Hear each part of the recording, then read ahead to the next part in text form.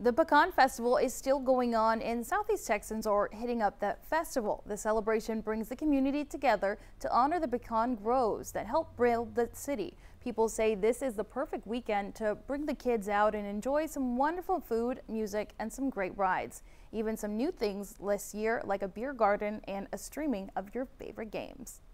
Tomorrow the collegiate games will be streaming, and then on Sunday we'll have the NFL. So the guys can come watch the games, have a cold beer. The ladies can shop because we got plenty of shopping. The kids got plenty of rides, so we've got everybody taken care of this year.